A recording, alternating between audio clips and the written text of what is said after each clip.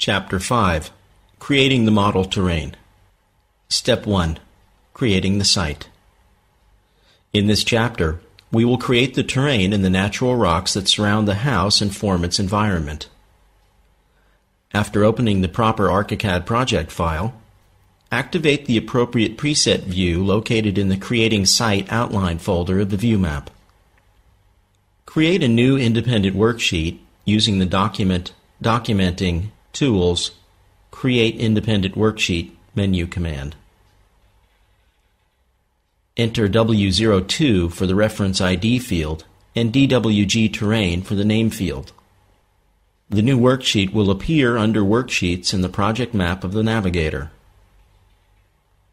With the worksheet window open, use the File, External Content, Place External Drawing menu command. Find the terrain.dwg file located next to the project file. Select it and click the Open button to import it. In the appearing dialog, make sure that 1 inch is chosen for the set value of one drawing unit in dialog and click the Place button.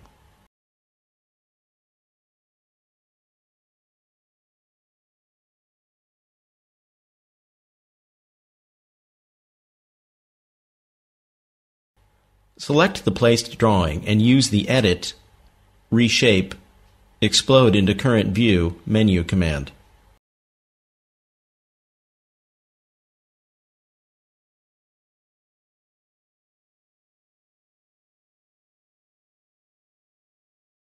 Now, select all elements in the worksheet and ungroup them by using the Edit, Grouping, Ungroup menu command. Right-click anywhere in the worksheet window and choose the Go To Floor Plan menu command from the context menu to go back to the floor plan window. These context menu commands are always available to help you quickly navigate among the last used viewpoints.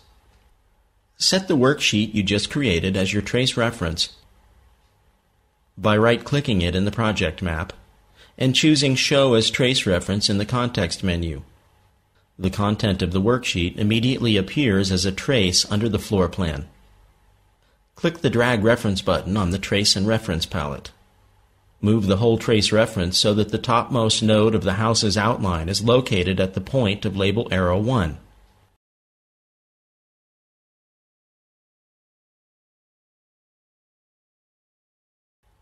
Activate the second preset view located in the Creating Site Outline folder within the view map.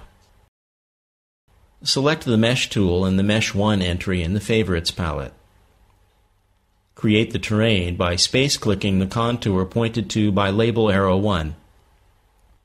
With the Mesh tool active, select the mesh you've just created by shift-clicking anywhere on it.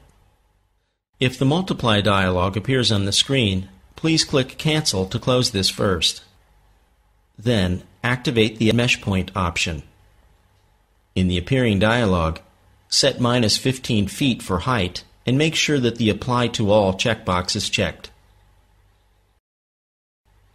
Then click OK. Activate the next preset view. Select the mesh and choose the Mesh tool from the toolbox. Space-click all ridges pointed to by the labels. When pressing down the space key, you'll notice that the cursor changes its shape and turns into a magic wand. The magic wand will automatically trace the ridges.